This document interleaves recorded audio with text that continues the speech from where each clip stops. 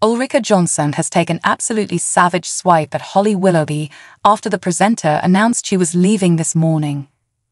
While she was immediately inundated with words of support from colleagues and members of the public, Ulrika Jonsson chose a different path to the news.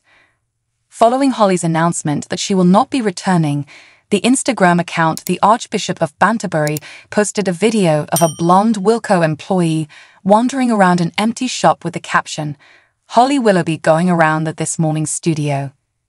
The account also stated that it was the end of an era.